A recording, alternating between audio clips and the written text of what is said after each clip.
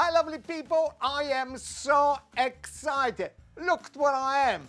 My beautiful rustic kitchen with a lovely wood-fired oven. It's quite hot underneath here. And with all the lovely Parmigiano Reggiano, which I'm gonna make this fantastic dish. You will love it. What I'm gonna make it? Easy. I'm gonna make a baked Seabass with potato and Parmigiano Reggiano. Little bit of butter, little bit of sage on top. Hey, hallelujah! But first of all, let me show you the way I have to do it. You need nice baking dish. I got my one because everything is old inside here, but everything works in perfections. So nice one like this one. You can use a terracotta, you can use porcelain, any terrine stuff you can do. You can do a small one, big one, any size. Nice bit of butter, which I use with my hands. And everybody, even the children can do that. Just get the butter and just rub the inside. Make sure they are abundant. Really plenty. Butter is nice. By the way, you can do this with olive oil as well. But because butter and sage and Parmigiano Reggiano goes well. So once you done all this, leave them a bits and pieces as well inside if you want it. The simplicity is so good. Put them on the side. Get your hands clean. Now, look at this Seabass. How wonderful it is. Ask your fishmonger to fillet for you. One fillet, if you're making a small one. If you make a large like this one, perhaps I use one small and one big. First of all, get a few potato, which what I done with the potato, I slice it very thin, you can see, parboil it for about 3 minutes. Yeah, 3 to 4 minutes, because when actually you're building the layer of a potato, some of the middle potato, if you don't pre-boil it, they're gonna stay a little bit al dente, and the word al dente, it means almost cooked, but this one, we wanted a full cook. So you just put them inside. Quite easy. It's almost like making a lasagna. Doesn't matter if some they lose and some not. Oh yes, I love it like this dish. I just love it. Put this one on top here. Make sure there is nothing inside the fish. And let it do some sushi. Got my knife. I wonder if I can do some sushi. Oh yes, I think I can. Look at how thin it is. Beautiful. Oh yes. Ask your fishmonger to do it. He can do it. Just start to put some inside. Don't forget it goes Parmesan inside as well. And sometimes you get confused. I put the fish before, I didn't put the cheese before. I put the sage before, but I didn't use the fish because I put the Parmesan. No, doesn't matter. Anywhere, we'll do it. It's this one as well. And then again, I'm gonna go right underneath to the skin. Just put them all along. Let's just see. I want each potato be touched from the fish. Each potato gonna celebrate the fish on top. This is the way to do it. Lovely sage. If you have large leaves of sage, just make sure you remove it from the middle of the stalk. Just drop it. There it goes. Just a little bit, not too much. Fantastic, that's what you want. A little bit of salt, just a little touch. A little bit of black pepper. Oh, yes. Now, I'm gonna put a little notch again of a butter. I know it looks like it's plenty butter, but believe me or not, this butter will disappear also when they get all together with flavor of the dish. Now, the best goes on top. Try to use a cheese grater. Or if you can't do that, use a knife. All right, using knife, you shave. So easy. Did you think so? And then again, you get a potato, you start to lay again, one on top of the other, or on the side. Little bit butter, this time we go the other way around. Little salt, just a little bit sage, the Parmesan. By the way, this Parmesan is 18 months old. It's quite young, goes well with the fish. Can I put a fish inside there? No, I won't put a fish inside there. Now, let's do the sushi work. You know, I can speak Japanese. This is my knife. It's the fish. Look at the skin already. And the fish goes straight in. So thin. On the skin here, how are you going to get that one off? Easy. There it is. Oh, yes. 1 ounce. Believe me or not, 1 ounce. Come on. Yes, I have. Just.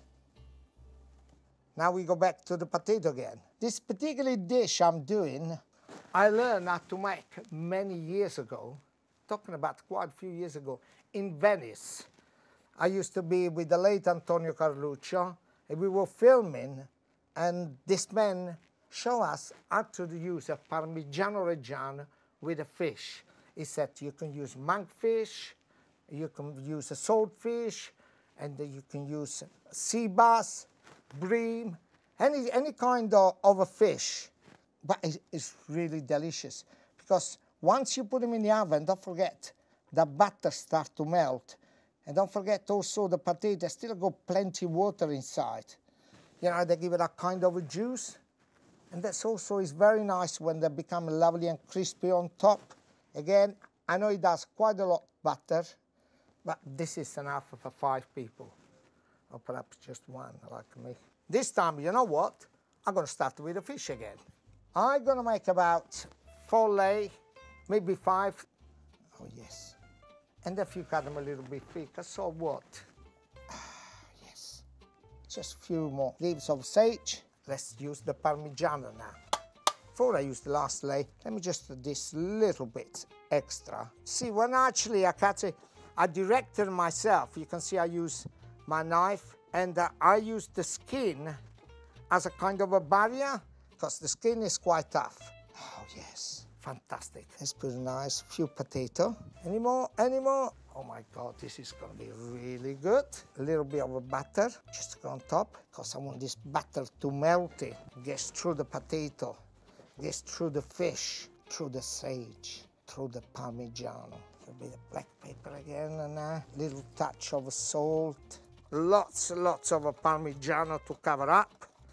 Yeah, yes, this is what I'm talking about. Oh my gosh. Get nice aluminium foil and cover. When you cover anything, don't cover with a very shiny one on top. Cover up the one less shiny, because this is will reflect heater. The other one will observe, well, take its heater on. Now it is ready to go in the oven. We're going to cook it for about 20 minutes, about 180 centigrade for 20 minutes. And then we remove the foil and we cook for another extra 10 minutes. Start the oven until it becomes lovely, nice and crispy. Oh my man, you will love it. Right, let's put this one in. Oh my, just put it. Just cover. Oh my, look at this. I can't believe it. Of course I have to believe it. Why I say I cannot believe it? Singing. This is what we're talking about. What a joy. What a celebration to cook the lovely fish. My goodness me. You can see the lovely Parmigiano on top. They're all good and lovely. Cooked, burny, crispy everywhere. You can see the potato nice and crispy underneath that are full of juice. Hallelujah. Now, first of all, I've done this beautiful salad, little tomato. Then let's cut it. Ah, it's hot. No, it's not hot. Look, it's flaky. Come on. If somebody make it better, I don't want to know. I'm only joking. Of course, I would like to know it. Just put them inside a plate. Did you remember I was telling you there is juice? Oh, something fell off. Look at this beauty juice, bit of butter. Oh, yes. Oh, my goodness me. Full of flavor of the fish. Oh, yes. Now, I'm going to serve it with a lovely shave of a Parmigiano. I almost don't want to eat it, but nothing else I can do it. Can you see the fish? How well it's cooked inside?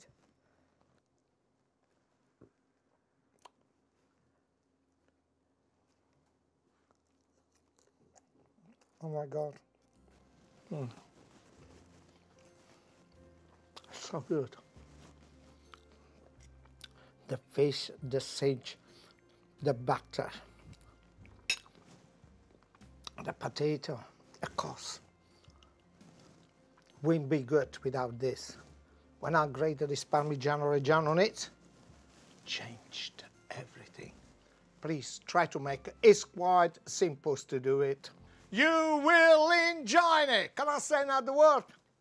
Why I'm cooking? No, I can't say. I'm too old to say that. Why you follow me? So you cannot have them all. That is mine as well. Ha! I'll take him anyway. Arrivederci.